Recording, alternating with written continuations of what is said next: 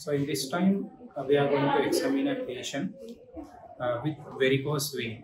Again, a very common short case in final MBBS examination, right?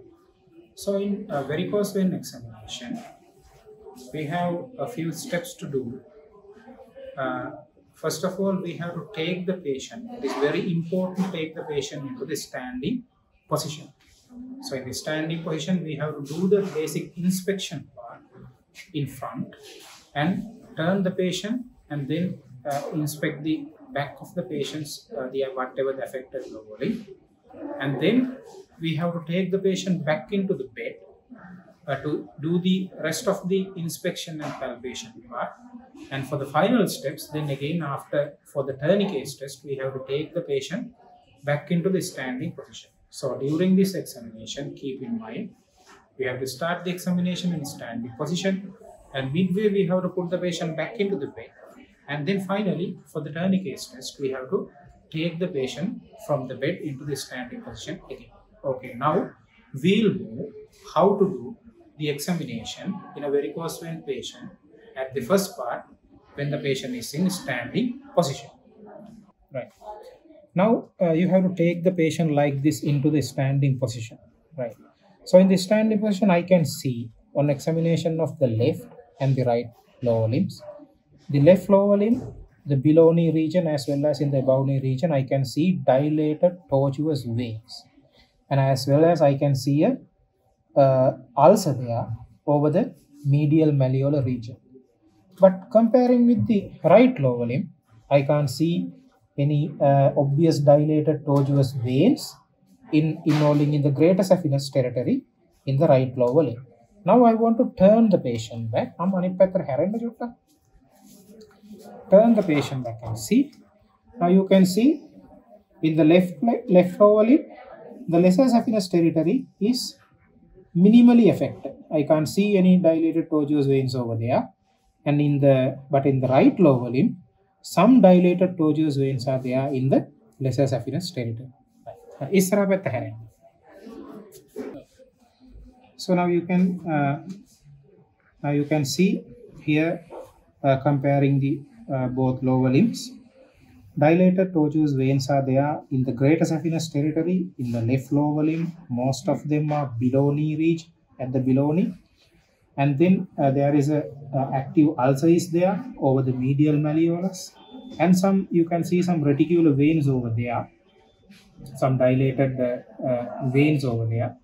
But I can't see discoloration, skin discoloration like lipodermatosclerosis like changes are still not there here. And there is a hypopigmented patch, and we got information from the patient this is not a healed ulcer suggestive of atrophy or blanket. This is not a healed ulcer. This is just a depigmented patch which was there from the for a long time, and this is not a healed ulcer, so don't confuse with that, right? And then so now we have to move to see what about the above knee region, right? In the above knee also you can see the greater saphenous vein has dilated. You can see the nicely dilated vein over there at the thigh region, at the medial aspect of the thigh. So it implies that the patient is having a greater saphenous territory abnormality, right? So then for the rest of the examination, I would like to see, I would like to palpate the patient's saphenofemoral junction for any saphenous virics, or whether I can palpate thrill over there. For that, I could palpate the pubic tubercle, 2 fingertips lateral and 2 fingertips below, right over there. I can't see any obvious bulging over there. At the same time, I can't palpate obvious bulging over there. At the same time, I have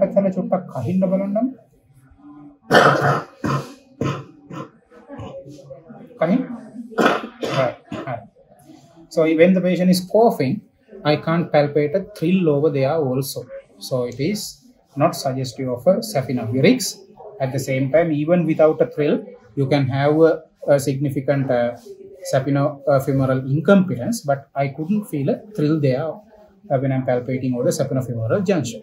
And at the second step, we have to take the patient back into the supine position to do the second part of the examination.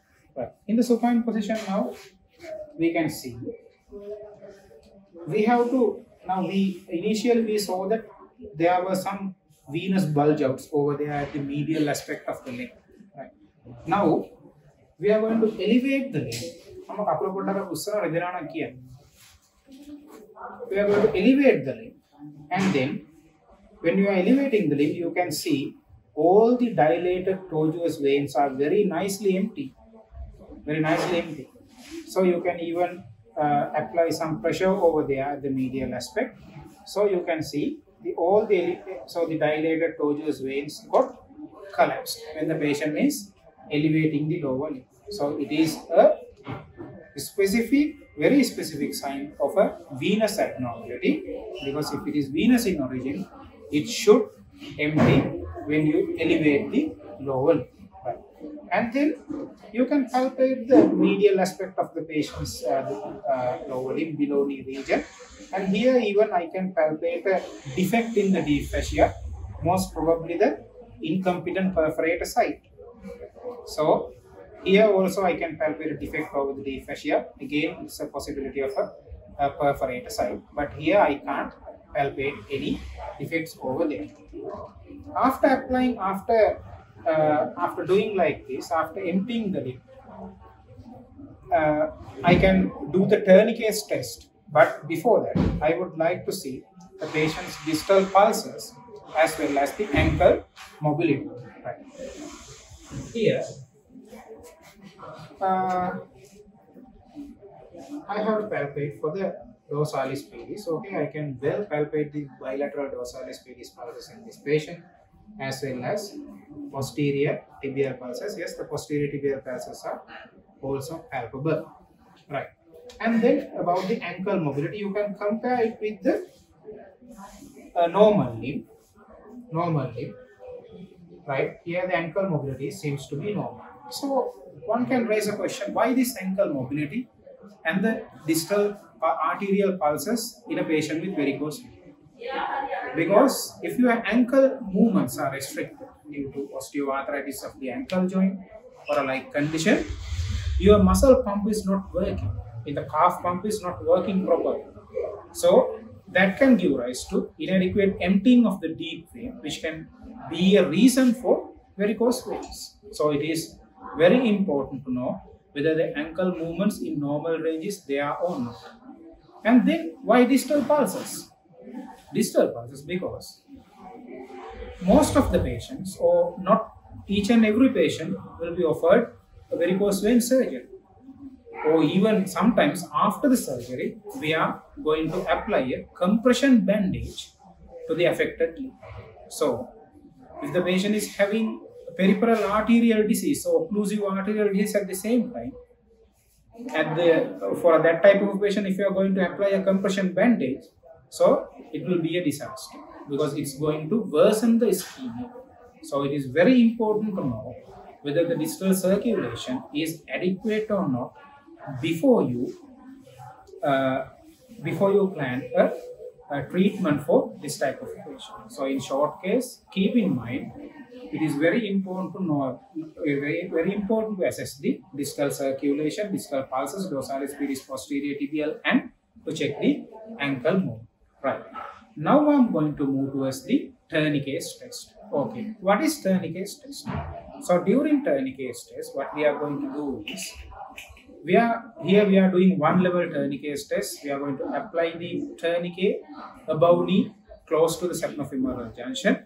So to identify the pathology. So the reason behind the varicose vein, whether it is due to the sacrofemoral incompetence or whether it is due to perforator incompetence. Roughly we can differentiate those two etiologies for the varicose vein by doing tourniquet test. Right. So when you are doing tourniquet test in the exams also, you have to be you have to place the patient in a way that when you are taking the patient back from the bed, you have to not to cross not to cross the patient by your hand, right? So you can understand it by, I will demonstrate you how to do that part, right? First of all, you have to elevate the patient's limb. First of all, you have to elevate the patient's limb, and then empty all the dilated tortuous veins. Empty all the dilated tortuous veins, and you can use a Foley catheter, right? You can use a Foley catheter, or sometimes you can use a some sort of a tourniquet for that. Then, after emptying completely, you can apply the tourniquet like that. Right. Then, so you can ask the patient to put the leg down, but you have to maintain the pressure here. Right. Alright. Then I'm may and then bahinda takul the palle hada.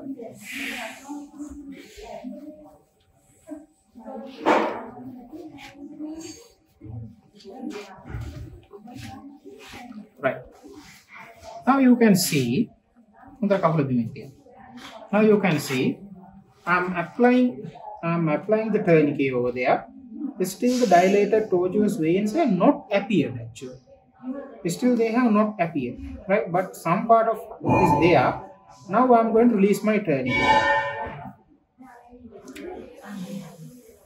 Now you can see after immediately I release my tourniquet, the engorgement become more obvious.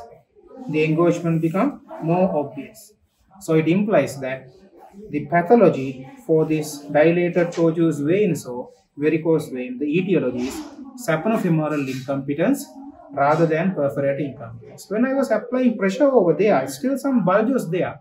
So some contribution may be there from the perforators, but the most of the contribution from the greater saphenous vein reflux. So for this patient, the diagnosis is the patient is having left side, left lower limb varicose vein due to saphenofemoral incompetence, and it is complicated with an active venous ulcer over the medial malleolus region. Right.